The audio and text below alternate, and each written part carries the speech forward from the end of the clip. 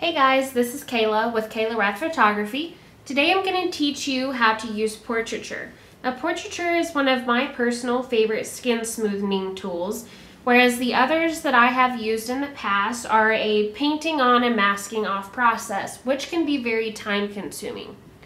So once you have Portraiture installed, come up here to Filter, Imagenomic, Portraiture.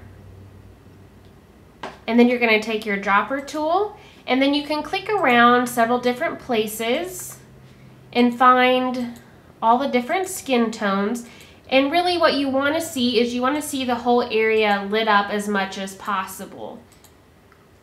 And then I feel pretty good about that. And then there's a whole bunch of other different levels over here. You can play with those if you want. I don't do that personally. And then just click OK, and then it's going to run the action for you. It's over here to your right under your layers panel. It's created another copy for you so that you can adjust your opacity with that.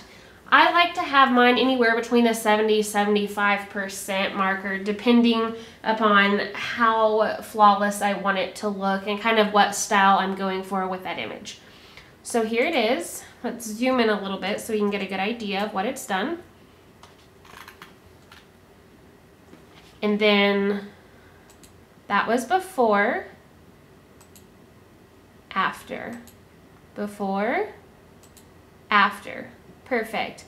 And I'm going to bump mine down just a little bit. I still like it to look pretty natural, which Portraiture does do a great thing about. That's one of the things I love about it.